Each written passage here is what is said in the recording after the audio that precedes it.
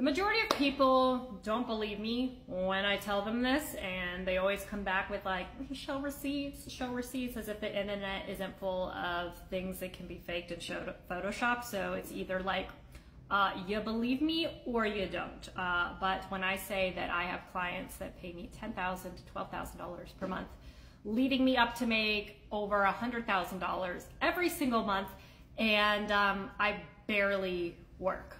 And no, I am not in OnlyFans. I don't do anything like crypto, and I'm definitely not in an MLM.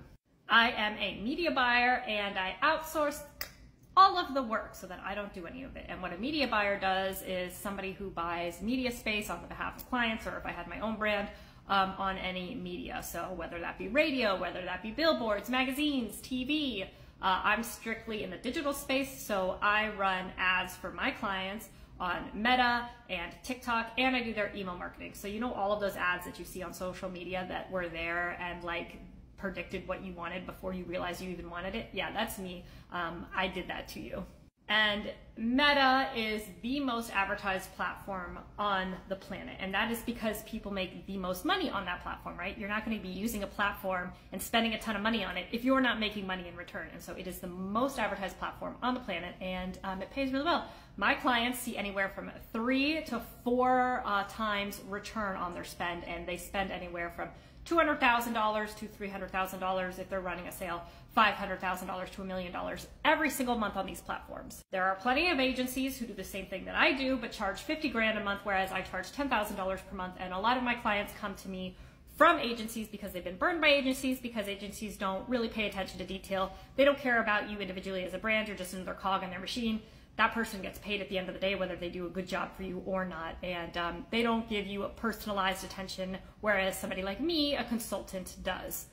And so if I can make them 3 times, 4 times their return, it's really easy for me to charge like $10,000 to $12,000 per month for these services, because they're making so much money in return. And it's not just about like taking an ad, which I don't have anything to do with creating the ad. The client provides the ad, creates the video, the picture, whatever it is. I write the copy, meaning the words that go on top of it. And it's not just taking the ad and submitting it to Facebook and saying, here's money, show my ad like a digital billboard.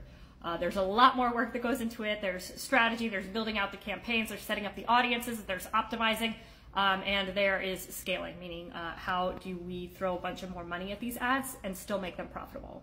And it is a very specialized skill set to be able to not only run the ads on these platforms, but to make them very, very, very profitable, which is why they pay me the big bucks. I do not have a degree in this. I don't have a degree at all. I dropped out of college, and I learned this solely online, and it is what makes me 6 figures every single month now, and I see no end in sight.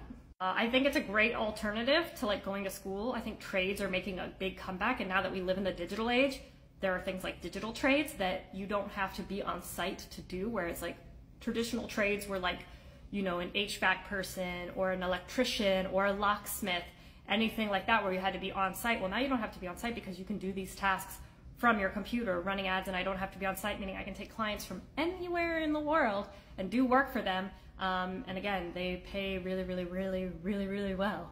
And school kind of is panning out to not be enough anymore, right? Everybody's applying for jobs, and it's like they either want a degree plus experience, right? So it's like a degree isn't even enough anymore, and having specialized skills outweighs a degree every single time. I know this, I can speak to this. I've gotten 2 9-to-5 jobs that paid over 6 figures that required a degree, and I got them because I was specialized in it, as opposed to somebody who was just had a general degree.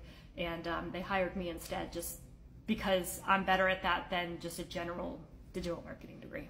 Curious to hear your guys' thoughts in the comments. I'm happy to answer any questions. If you guys have more questions, let me know.